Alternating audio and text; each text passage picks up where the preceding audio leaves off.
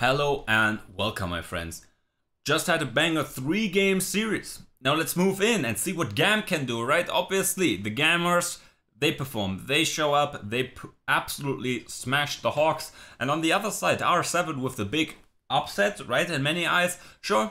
If you look at the regions, it was an upset against Hungry Thieves, but I am not sleeping on this Summit Keine roster. They look good. Let's see what they can do against some fiercer opposition, right?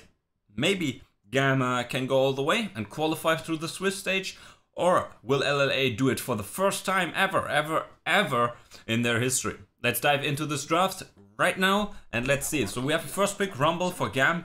I have no fucking idea. This champion has been picked, I think, 4 times already. 0% win rate. There's a reason for the nerfs, and there's a reason why you should not pick it. But hey, they don't care. On the other side, we see Ezreal. Ezreal has risen in priority just a couple moments ago. We saw Super do insane damage on him. The mobility is just great, especially when you face down a Rumble, right? You just jump off his ult and what are you gonna do? Nothing. Rumble facing against the Gnar, so yeah, again, question mark, is that the best matchup? I mean, hey, just, I don't know. It's Summit's Gnar, so that's at least something. We're going to see. Levi picks up the fierce, ferocious, and dangerous Shyvana once more. I am not believing it, right? Pros in Korea, right? Peanut, I think, was one of the big enjoyers. Picked up the Shyvana during summer this year. Yeah, it looked bad. It looked not great. I was not a big fan. But hey, if Levi does it, hey, let him cook. Let him cook. He showed up in game number 1. Game number 1 yesterday. Anyway, he's paired up with Yugioh. Yugioh, absolutely a monster. I am so hyped to see Emo perform on the champion. Already picked it up once, I believe, and yeah, it was great. I mean, Emo is also someone who I just want to see a bit more of, right?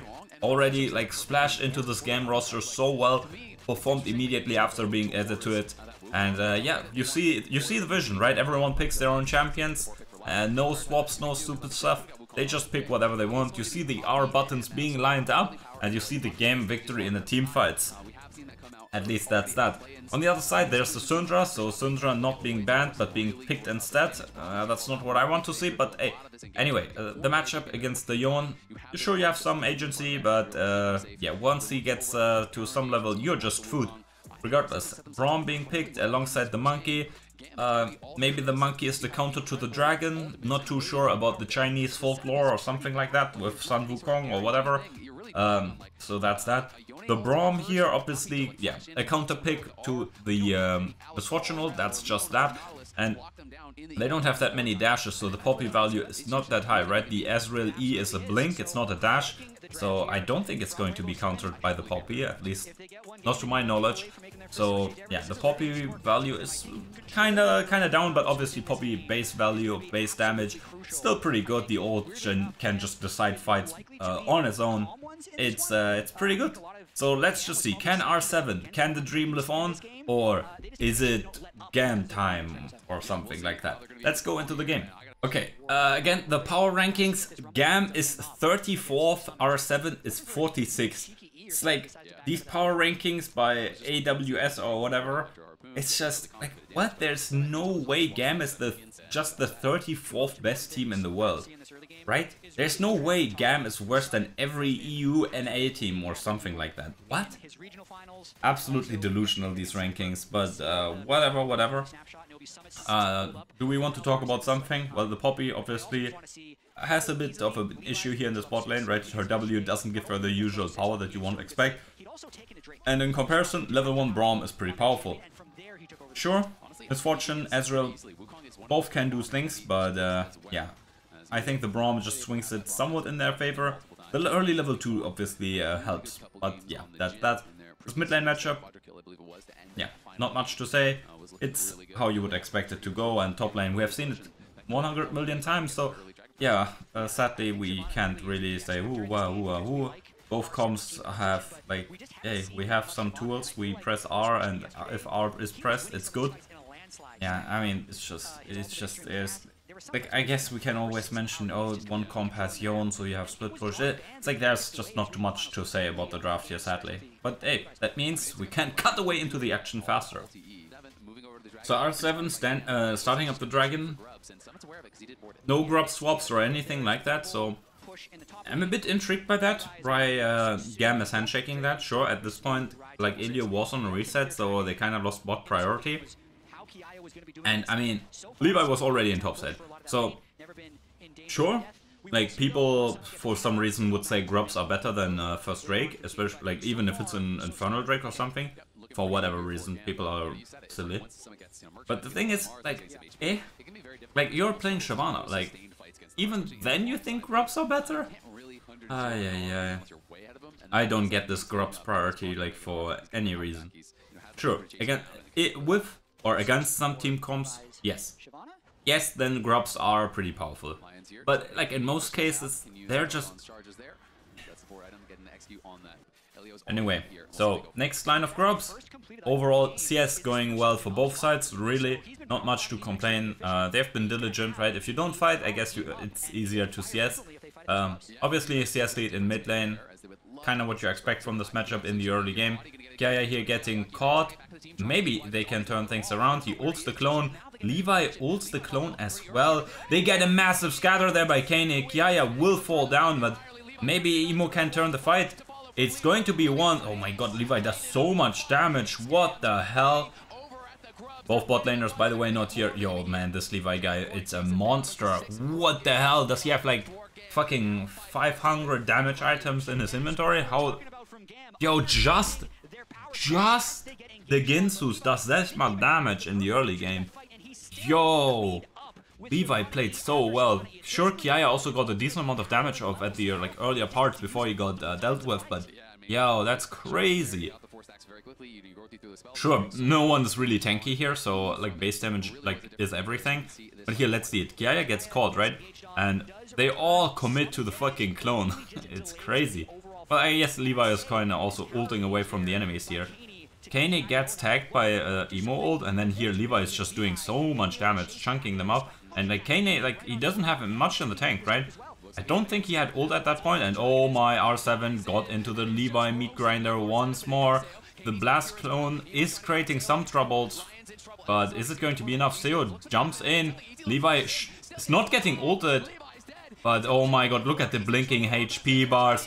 It's a mocking disaster. Look at this. They've combined, don't even have 1000 HP, but they win the team fight barely. This is what we all call bullshit. But hey, it is what it is. You gotta take it. Gotta take it. I'm not praising you, R7, for this one. In 9 out of 10 universes, you are fucking slaughtered there.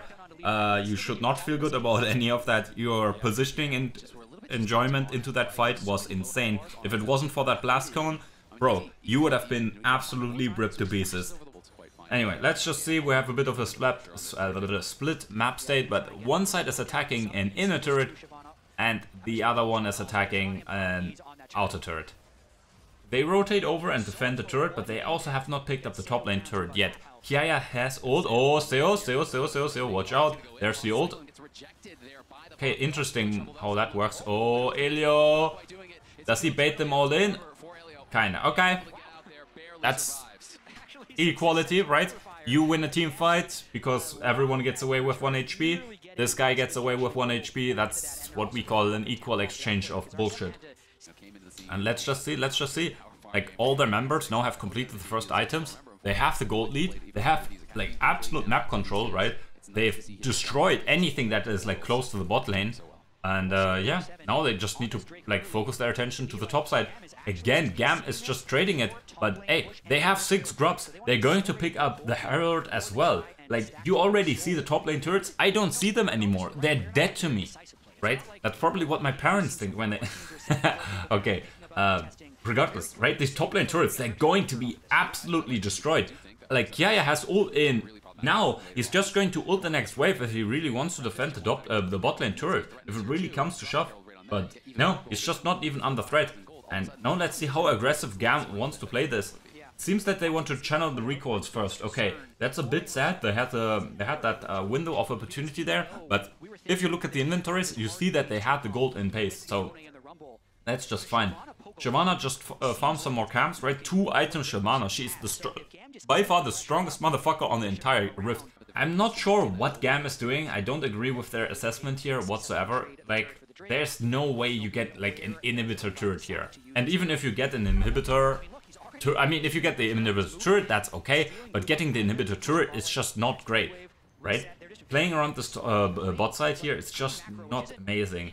The only thing I could recommend is like set up a ward, right, where Syndra just is, and let Syndra push out the wave and then TP behind her. If she's not shadowed by, I don't know, Audi or Summit or whoever, like she's just free food. That is like one opportunity or like one angle of place that you can use this long bot side for. Otherwise, I just would like shove in the waves and just buy time with it, right? And then you have the Herald, there's the top lane turret, just commit to it, right? It's so much gold, pick it up, get further accelerated. What do you need to do for that? So first you need to push in a wave on bot lane, okay. And yeah, Summit will fall down here in the end. Yeah, Levi, well, full clearing, ha ha ha ha ha, just picks up an extra kill. So, what am I saying? You need to push in at least a wave or two in bot lane, right? That's the benefit that you have from the long lane, that you don't need to like be so diligent with it. Okay, yeah, that's just not correct. Nice drift, but this mid lane turret in comparison to the top lane turret is just not the same. I just don't agree with it. Was the thing running out? I also don't think so. Anyway, let me just finish the point. Push in 1.5 waves bot. That's the benefit of the long lane.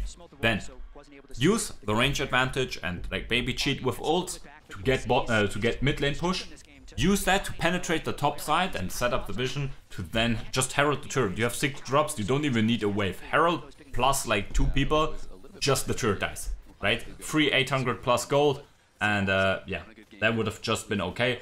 But okay, GAM, they want to pick up some kills and they want to be a bit more calm.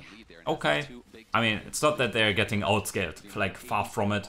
They were thinking about doing the Baron there. But yeah, they just give up the dragon, and that's 2 like Hextech Drakes given over to R7. So R7, they have been diligent at that front, but they've given over all the Void objectives, right? The Grubs, the Herald, and I mean the Herald was dog shit. It didn't do anything. So now, okay, next blue trinket reveals that the dragon is like in danger.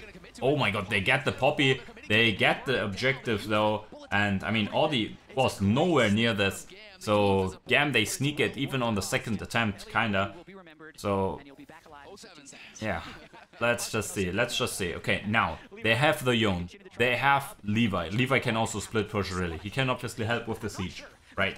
There are not many turrets left to play around, but let's just see. Okay, Emo, I think you can cook here. I think you can just absolutely destroy them here. Bomb, bombs, pop, finishes up the monkey. And, yeah. Oh, Levi with the movement, flashes forward. Keine, no! Boom, dead. Presses R though. That's, at least I can say Keine is good. I at least can continue to say that. But, yeah, that's a TP in the mid lane. Oh, nice predict there from Levi on the E. Flash forward, he doesn't get the stun, but it's not enough. And so, actually, he got the stun. Zeus just had a very fast cleanse. Never mind. Well done. And, yeah, GAM. Snap! And it's GAM time. That's it. Picking up the inhibitor turret and forcing... Yeah, they got the mid lane turret as well that they charged the Herald into. They still have some Baron time. I would love to see them... yeah, I mean, the focus was on the Void objectives, right? They really value that. And, I mean, hey, when you get to the turrets, you absolutely do destroy them with 6 grubs. So I'm not denying that one, even though I'm a grub hater. Okay, so Baron buff is running out any moment now. Now hopefully they can set up for this top lane turret. It's just, please deal with it, right? Sure, you have an open inhibitor in bot lane, but you should not really care. It doesn't do anything for you yet. You should wait and then collect it later. Oh, Keine. He thought he could cook, but it's Yone. You can't cook that one. That guy is the master chef, right? He has 2 knives. He's going to slice it up. And yeah, they pick up the kill, they press R, and yeah, R7, they have to eviscerate, what? They have to, what is it, evict? Leave the area, whatever. English is hard. And yeah, I mean, hey, Summit have fun, but yeah, I mean, it's not like you could help here at all, right? They pick up 2 inhibitors at least. Hey, R7, you didn't lose the bot lane inhibitor. So it's not 3 inhibitors. Summit picks up some gold. He TPs back to his base. The question mark pings by, what is it? GAM. They ask themselves, what the hell is that guy doing? Fast recall, I guess. But, I mean, it's hard for his perspective, right? The map is fucking dark. He sees the enemy team backing away. You have no clue. Are they coming for you? Are they not? So, it makes sense, but not the most educated guess. Lions here. Kinda baited, but oh, it's a bit messy, it's a bit messy. Levi is getting lower, that's the jungler dead. Audi finds the flank, he enters the fight again. Yoan is not here, Kiaya slowed by the Braum tag. Will burn Kiaya down, and that is a massive throw by our friends, the GAM timers, right? They will pick up the soul here. Emo, you have TP, just TP into the base and end the game or something. The minions are not actually in favor for you. So that is the toll paid. That is Hextech soul for Ezreal, Gnar and Syndra. Look at this. This looks so in. But hey, it's such a split fight, right? Levi engages, but he doesn't have the full backing of the team because the first line of engage is also messy. One side commits to the Leona, one side to the Braum. One side commits to the Braum, one side commits to the Monkey. Levi goes in on the other side, right? He anticipates full follow-up, but his team is split. His team is unsure what to do. Emo, not even here, right? It's like, let's just see. I mean, Keine, by the way, I think he's making a good statement. Not sure what his plans are and so on and so on, but I think he's one of the people who, yeah, should get some good offers by, I don't know, LPL teams, LCK teams for the next year. Okay, Summit here, doing his things, like the Gnar main. They pick up the 3rd inhibitor. I don't have the timers yet, but they should, like the others should come up not too long ago. Actually, yeah, 1 minute 50, 2 minutes. Okay, that's still super relevant. And yeah, that's now 2 minutes 140, right? Of super minions, double super minions spawning. Look at this minion army marching down the map. I mean, GAM, like if you can't set it up with that, I have no clue. Like, you can't just have EasyLove and Levi at the objective and the others could just stand around in GAM space being annoying and doing something or playing bouncer. Hello, just do the Baron. Just do Baron, just do Baron. They can't leave their base. It's double super minions at 30 minutes. Like, there are very few champions in the game that can stop that, and they're not in this game. Yeah, no Sivir, no Azir, no Smolder or something like that. Anyway, so inhibitors are respawning, but there's the Baron. Full map control in terms of waves, right? R7, they used the time they had to set up some good defensive wards. Either for Summit to flank, or to find, like, just vision pockets, to find someone lone, strandling around. And hey, in an honest 5v5, sure, they are 5,000, 6,000 gold behind, but that does not matter that much anymore at this point in the game, right? They have the Hextech Soul, but hey, Baron buff. Now, they just, like, GAM, calm your tits, just, yeah, throw abilities at them, and that's about it. Just defend the minions, it's just PvE. You don't even need to attack the turrets. It's going to work anyway because they're that cool. But yeah, any fight would now be a risk. It doesn't matter, right? Because like R7 uses their cooldowns on the minions, and as such, any fight is an easy win. Anyway, GAM here with a decently controlled game, right? Sure, we had some crazy moments, and like that last fight was a bit messy, but overall, pretty smart, pretty controlled game, right? Yeah. VCS cooking, let's go into game number 2. Okay, so here in the game, number 2 draft, let's see. Rumble first pick again for GAM, it's just so fucking silly. Shyvana, by the way, has been banned, of course, right, she has. Yeah, my Syndra ban rate predictions is just not looking great. Anyway, so Kiaya, again, as I mentioned, blind picks the fire Yordle, the Rumble, right? Then we see the explosion Yordle on the other side. Again, like the Ziggs changes has been very, irrelevant. And the Jarvan comes up again. Yep, Jarvan and Jara. It's the same thing with the Vi, which has been banned by themselves, right? You put a circle and then put a circle on top of that, and that's success. So with that being the case, hey, let's see R7, they have already something cool.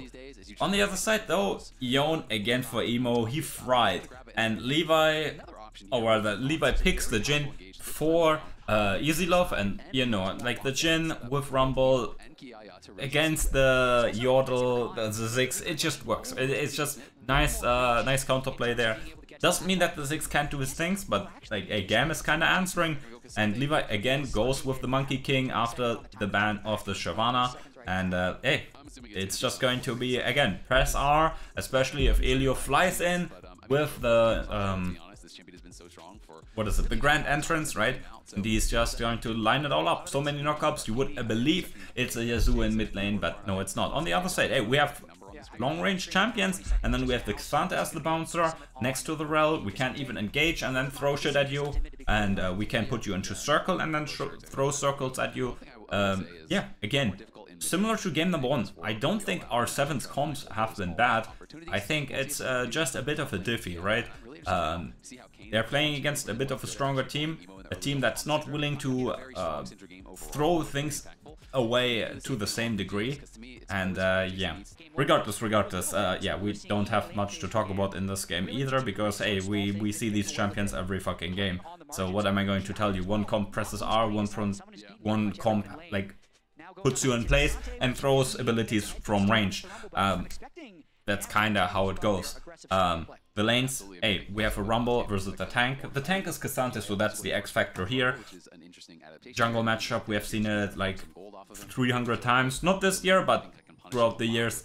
And, well, mid lane matchup, sure, we have not seen too much of Jayce. But hey, Jayce versus Yone, it's not that, yeah, it's not the reinvention of the wheel. And the spot lane matchup also, like, we have seen it, you have seen it.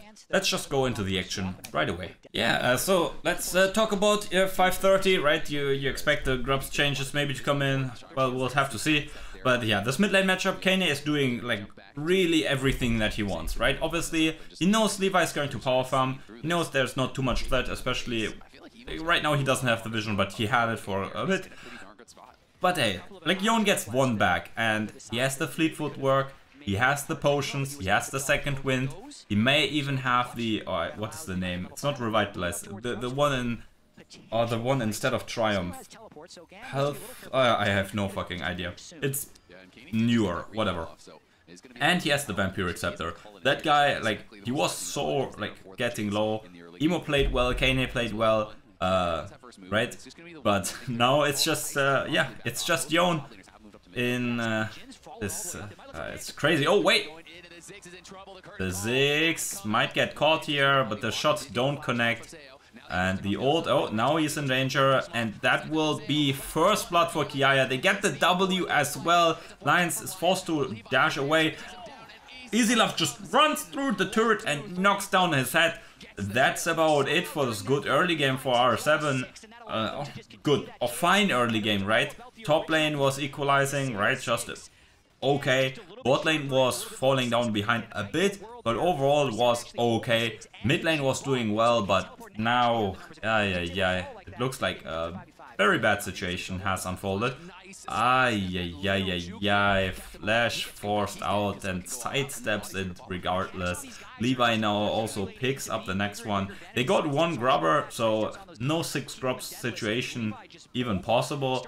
And okay, he's pretty bold there with his start, right? No control, no bot lane around, so okay. So it will be again another situation where R7 picks up the dragon. GAM, they collect the dragon, good for them. Not giving up everything in the early game, and yeah, plates fall down, so that's about it. And yeah, first items coming in. You gotta expect GAM to make things happen, right? They really love to fight around their item timers. And oh, what is that? That's a Herald up in the top side, ready to be fought over. But Levi, well, he's pathing towards top. But Emo is bot. I guess he has TP, so we'll have to see. We'll have to see, right? At this point, again, there are tiers being stacked by R7, and it's weird. Seo goes for the right. That's exactly what he goes for. He goes for tier and then still builds Ludens, right? It's just weird, right? Sure, it's a better item spike early and it gives you the power, it gives you more burst ability, but like either he's stacking up a tier and he wastes that gold for no reason whatsoever besides, oh, I have more mana early game, or he goes for double Lost Chapter items, which, well, there are certain reasons why you would go to hell, and, well, if you buy double Lost Chapter items, there's a special place in hell ready for you. Especially if you're my teammate. Anyway, so yeah, GAM already on the objective. Let's just see. R7 here has to force their way in. But yeah, they're just a bit too late. They're just a bit too late. There's the TP from Elio. There's the TP from Emo. Elio with the engage. They just throw cooldowns at them. It's a bit uncoordinated. I can't speak, but yeah, Seo Chunk, Summit here. Not too healthy. Audi goes in. Forced to flash away, and there's Emo with the ult. Keine will fall shortly. His flash got predicted by Emo, and it's a... Is it a double kill for Emo? Is it a double kill for the Yone? That would be quite disastrous. And yeah, Audi goes back in, baits his teammates to step up, and then Kaine's flash gets predicted by Emo. Yeah, I guess you should wait for the Yone Q3 and then flash, but yeah, well, whatever. And yeah, this is a messy engage. Like, nothing really should happen here. People throw cooldowns. Seo gets chunked. But what is Audi doing here? Like, he re-engages onto him. Like, there is just... I mean, Seo could have ulted or something, right? But the fact that Seo didn't immediately ult, right, just means that there was no communication whatsoever. GAM overall with a 3000 gold lead here. And they're prepping for the next dragon, right? Not something they've prioritized so far in this series, right? Game number 1, they gave over everything. Oh, Seo gets interrupted on the satchel jump, and that's him dead. No, no way to get back into the fight, right? He's dead for 30 seconds. They pop the Herald, they pop the curtains, and it is curtains closed for R7. It feels like they're constantly on the back foot. Their comp from behind is going to be really rough, and yeah. Levi looks for something. The charge is not going to last till he gets to bot. He just drives. Okay, weird. I think I'm not sure, right? You don't have an infinite charge, I feel. I usually don't get Herald, right? My jungler takes it, so that's that. But couldn't he have charged into bot lane turret just? I think it would have been enough. Regardless, they trade turrets here, right? Easylove needs to be careful. The ult comes down, but he flashes away from it. Yeah, was weird. But there is the TP, Keine. Oh, he gets away. The map change helps him here. Wild. But yeah. Kiaya also doesn't have ult or anything, no flash to follow, right? So Keine just gets the movement speed buff, gets the E, like the hammer back, and then he survives, man. That's like this Keine guy, he's great. I hope we can all agree on that.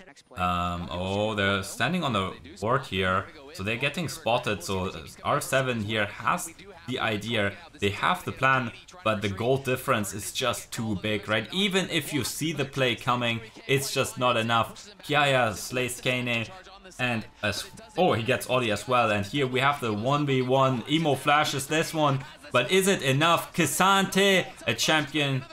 Man, you asked yourself which champion is worse designed. The K'Sante with magic resistance and just a bit of armor, or the fucking Yone with 3-0 and 2.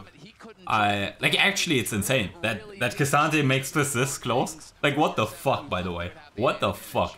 Like, K'Sante with an armor and a magic resist item nearly beats a 3-0 and 2 Yone with Blade of the Ruined King and level 15 and all of that. Like, what the fuck? This K'Sante champion is insanely stupid. Obviously, we didn't see the start of it. Maybe Summit played well, right? Even though K'Sante is absolutely disgusting. there is the potential to play him well. That's like not something I want to deny. Oh, okay, so this is how it starts. Summit? No! Oh, for fuck's sakes. I don't want to see this. Summit here just dashes away. K'Sante, by the way, stands in the middle of 4 people, just dashes away and is 60% HP. Very nice champion, you designed the right games. Please remove him. Nope, they're reworking him and he does even more damage from what I've seen. But yeah, I mean, GAM, they picked up the Baron at the end of that, and there's just not much to see. Keine played well, and overall, I don't think R7 players individually looked that bad. The bot lane kinda, they're getting caught here, but that's just, I guess, bot lane from behind. You're just free food. So, yeah, they pick up their first kill, right? So they don't have to be that sad, but they're still getting dove. They're still getting cooked.